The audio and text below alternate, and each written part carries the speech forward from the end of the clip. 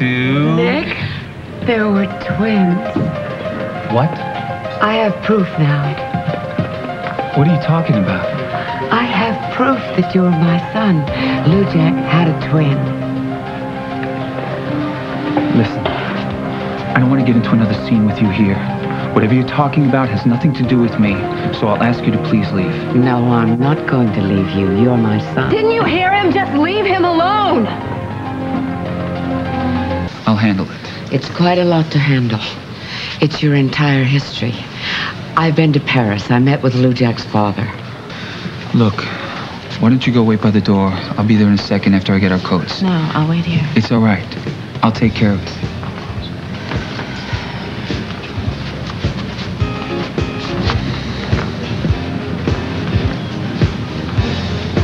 No, I asked Melinda to leave because I don't want her to be subjected to this. But the truth is, I don't want any part of it either. I came here straight from the airport. I don't want to hear it. And I don't want to encourage you by listening to any part of it. But I finally have answers to the questions you were asking. I'm going to say goodbye right now. I saw your father. I told you I met with Lou Jack's father. They're one and the same. And Eric told me everything. Oh, for God's sake, Nick, listen to me this once, please.